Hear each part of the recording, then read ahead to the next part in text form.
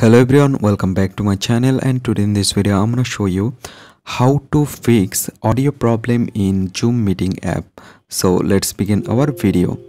So guys, first of all, here you can see my audio is not working on my Zoom meeting. If I try to say anything but other people cannot hear my voice, so how can I solve this problem? On this audio section there have a red icon, you can see. That means my audio have some problem.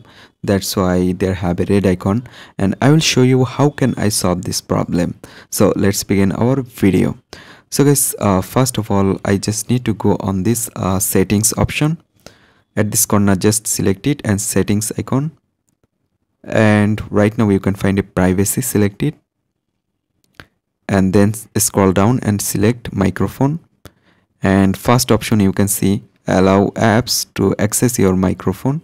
You just need to enable this option. Right now scroll down and you can find another option, allow desktop apps to access your microphone. You just need to turn on this, because of if you just scroll down you can find Zoom meeting is here. That's why you just need to enable this option, otherwise audio not access to your Zoom meeting. That's why I enable it. So after that, if I let's back to my Zoom meeting, there are also same problem. I just need to